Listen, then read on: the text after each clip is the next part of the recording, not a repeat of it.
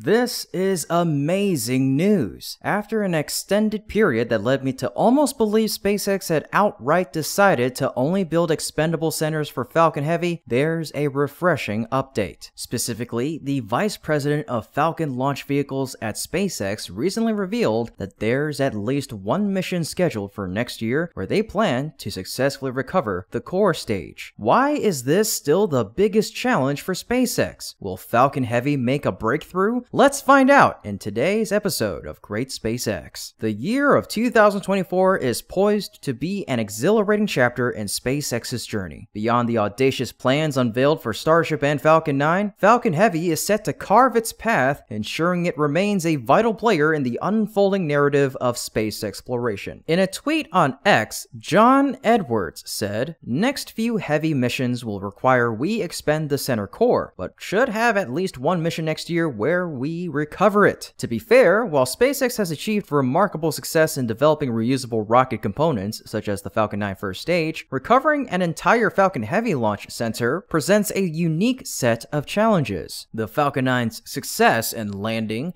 and being refurbished for subsequent launches has significantly reduced the cost of accessing space. However, extending this reusability to launch centers requires overcoming additional engineering complexities and logistical hurdles, as well as ensuring the safety and reliability of recovered infrastructure. There are two difficult situations for it. First, the payloads are too heavy. This means more power is required. Payloads which are going to high energy orbits mean that there's a need for speed. In fact, almost all of the payload that the Falcon is taking is sent to geosynchronous orbit. To do that, they need to get as much velocity as possible out of both the first and second stages, and that means the center core is moving about twice as fast as a normal Falcon 9 booster would at stage separation. The center core was quite literally halfway to orbit, traveling at about 14,000 kilometers per hour, with orbital velocity being about 27 to 28,000 if I recall correctly, by the time its engines were cut off. Trying to decelerate that in time to avoid a harsh concrete-like reception by the atmosphere is, not easy. And that's hard to recover from. The faster it's going, the harder it is to slow down for a landing. More fuel needs to be saved for a re-entry burn, because otherwise you're dealing with a lot more heating and your booster is getting cooked. And more fuel saved for landing means less fuel available to accelerate the payload. In the past, SpaceX has attempted to land all three of the rocket's boosters back on landing pads on land and at sea so that they can be refurbished and reused on future missions. It does this to cut down on mission costs. The company has yet to succeed at retrieving all three, although it's come dramatically close. The two side boosters made a pinpoint synchronized landing on ground pads after an April 2019 mission, and the rocket's center booster touched down on a seafaring platform, but then rough waves at sea toppled it over. While recovering the Falcon Heavy core stage presents formidable challenges, it represents a crucial step in SpaceX's broader mission to make space exploration more accessible and cost-effective.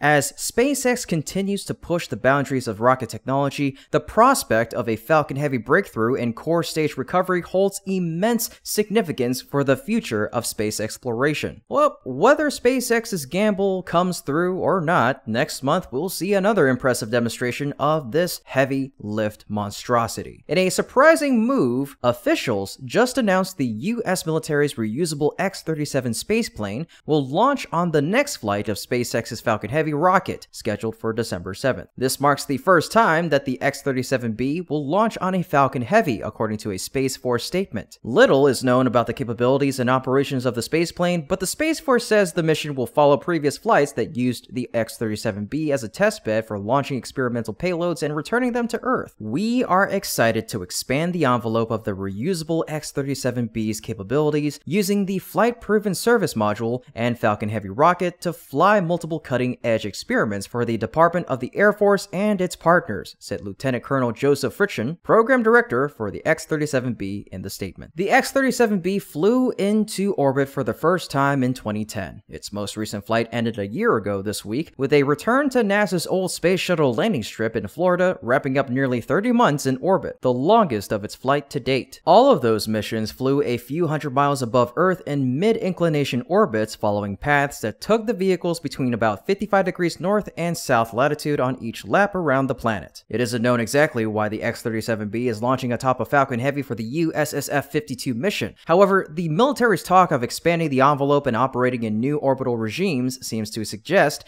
the next X-37B mission will fly in a higher orbit than its predecessors. That makes sense with the space plane launching on top of a Falcon Heavy rocket with significantly more lift capability than the Falcon 9 or Atlas V used to launch the previous X-37B missions. The space plane weighs about 11,000 pounds or around 5,000 kilograms, not including the additional weight of its service module. A military solicitation document released when the Air Force procured the rocket for the USSF-52 mission, which we now know will launch the X-37B, said this mission would require a lift capacity of around 14,000 pounds or 6,350 kilograms into a geostationary transfer orbit, a highly elliptical loop around Earth ranging some 35,000 kilometers from the planet. That would be a big change for the past missions of the military's mini space shuttle. But this document is now more than 5 years old, and the circumstances of the mission may have changed. The military typically doesn't publish the orbital parameters of its space missions, but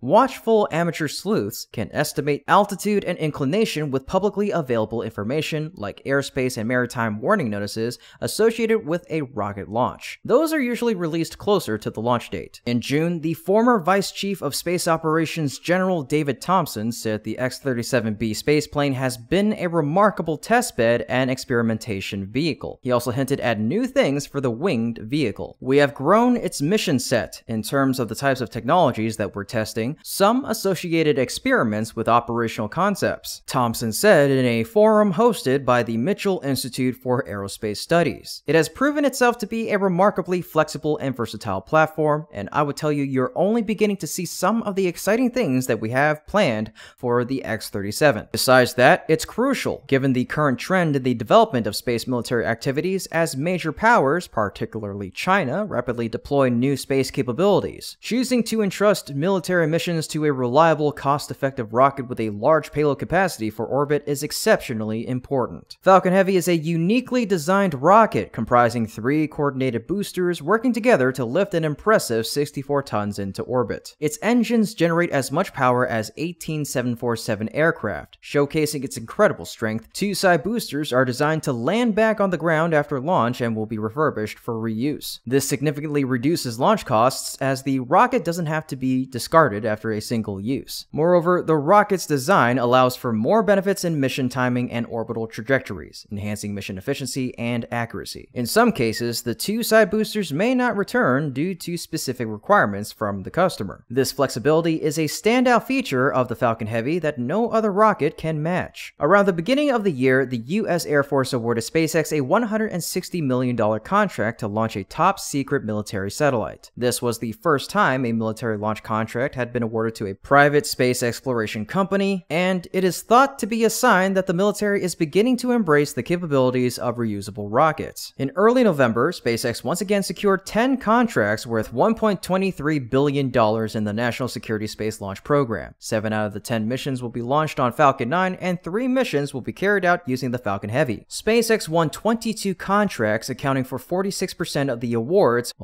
while the ULA won 26 contracts, representing 54% of the launch contracts. However, the ULA's Vulcan has not yet been launched, and the potential for conversion to SpaceX is quite high. Well, folks, that's about it for today's episode. Thank you so much for tuning in, and if you'd like to support our channel even further, you can go ahead and hop on over to our Patreon through that link in the description below. When you sign up to be a patron today, you'll gain access to exclusive content. Sounds exciting, right? In any case, we still appreciate your generosity and your passion for space exploration. As always, this is Kevin from Great SpaceX, and until next time, keep looking up.